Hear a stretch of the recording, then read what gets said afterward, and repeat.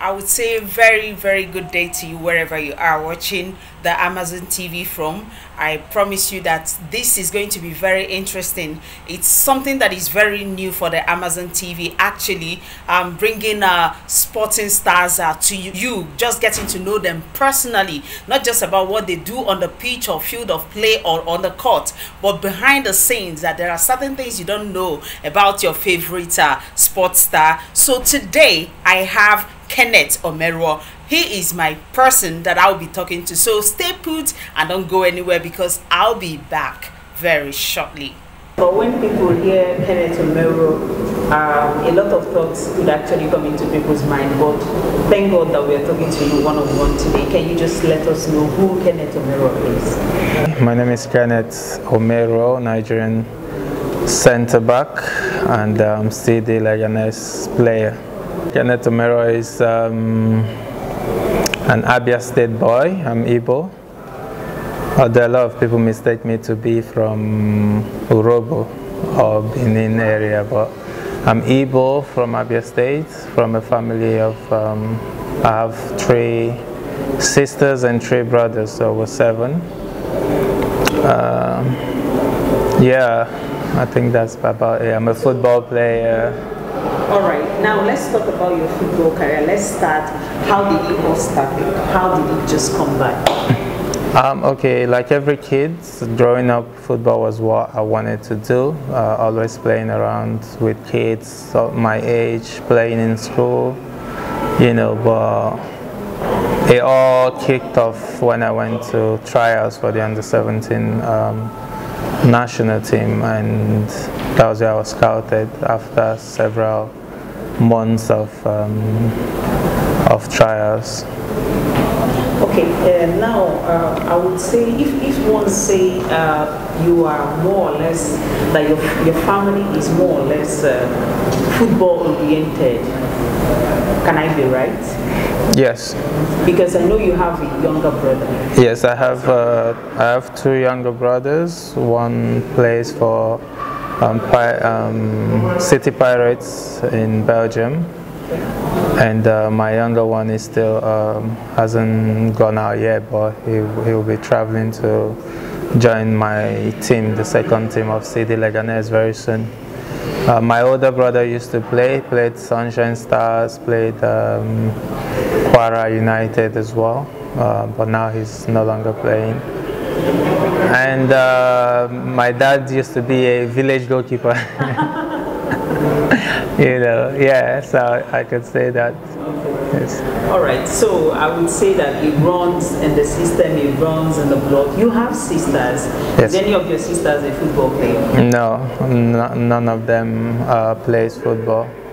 You know, it's now that football is starting to be encouraged in females. You know, back then it was just, even as a guy, playing football also wasn't even something your parents want you to do, but now all that has changed. So none of my sisters plays football, just the guys. Any of them are taught in sports, maybe other sports? No, none.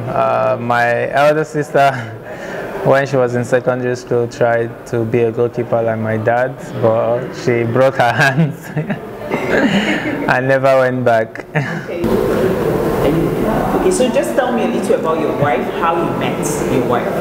Okay, my wife's name is Chioma, Jennifer Omeruo now, used to be Namani, which is a popular Enugu name, yes. You know. So I met her during the under-20 camp. Under-20? Yeah. So that was years ago, back in 2011. That was when I first saw her in a training session in Enugu, and then from there I fought for her number. Wasn't easy. Wow. I sent someone after her. She took forever, but at the end I got the number, and we kept talking. A lot of promises. Wait for me. You know, at the end of the day, she waited, and here we are. Tell me about your daughter. Okay, my daughter Charin, my first daughter, wonderful. she's everything. She's daddy's girl, you know. She's always clingy to me. Sometimes when I want to go out, now that she can speak, it's even more dramatic because she'll ask me, "Daddy, you're going out again?"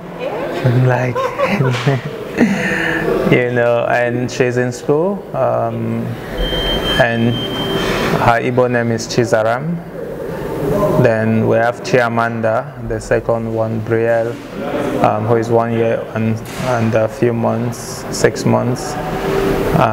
That one, she doesn't, once she put her cartoon, she's okay. Give her food, she doesn't care about you. She wants, if you want to carry her, she wants to run away. She wants to be on her own, yeah.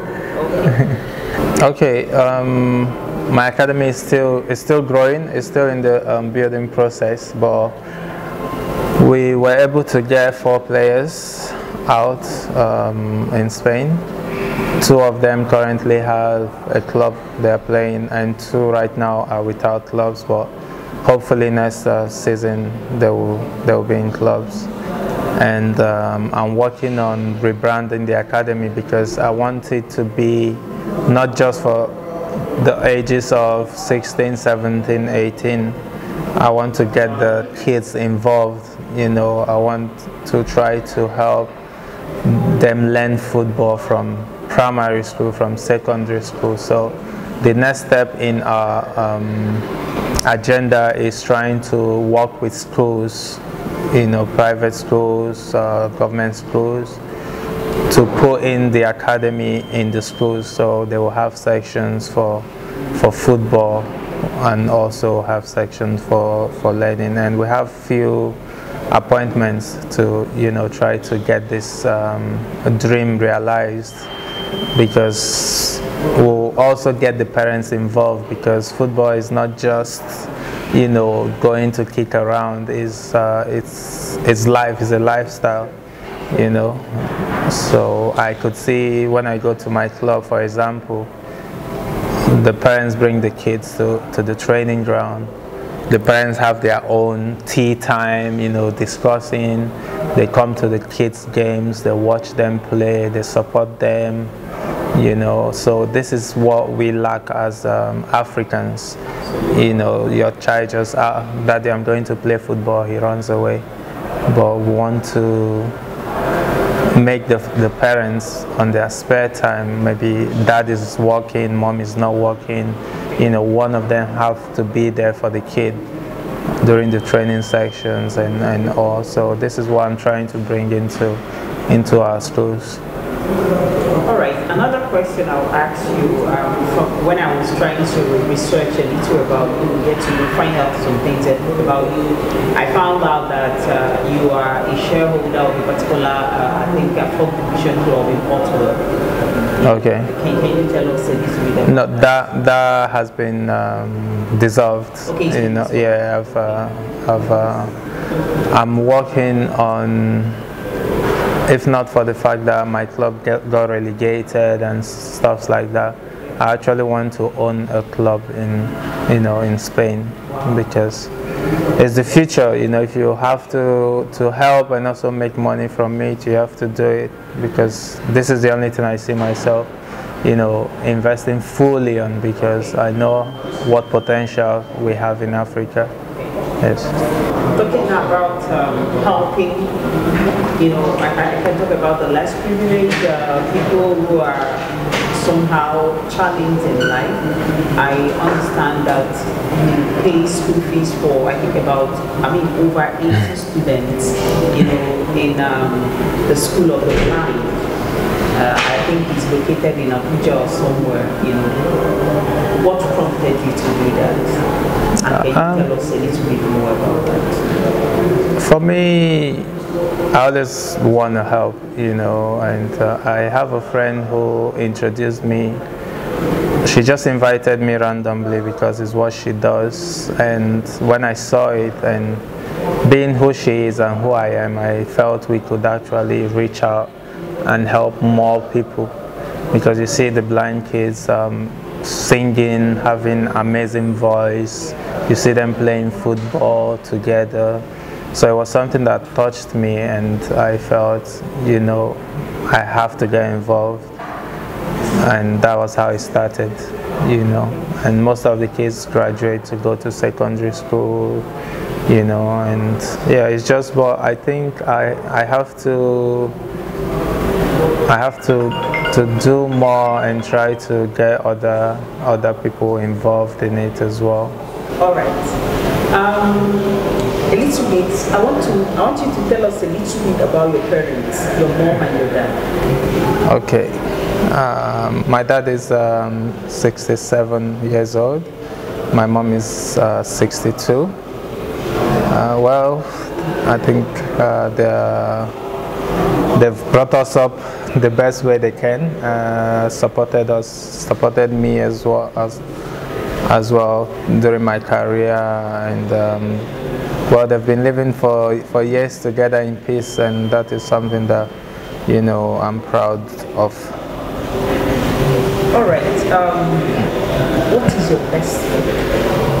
My best food is gari and okazi soup. Wow.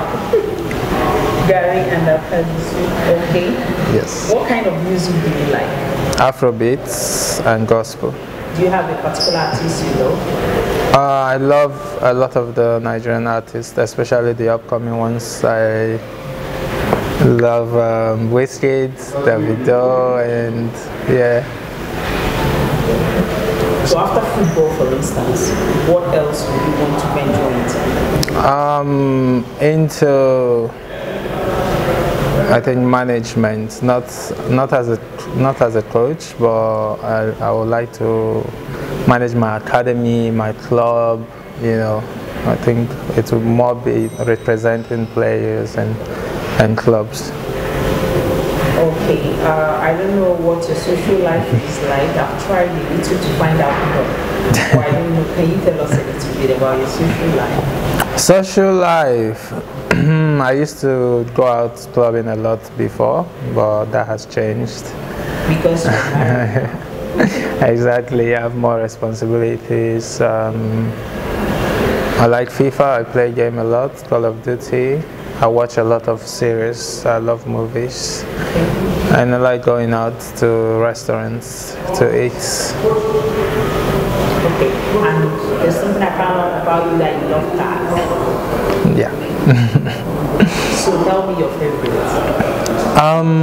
My favorite right now is Range Rover SVR, but I would like to have Lamborghini Urus.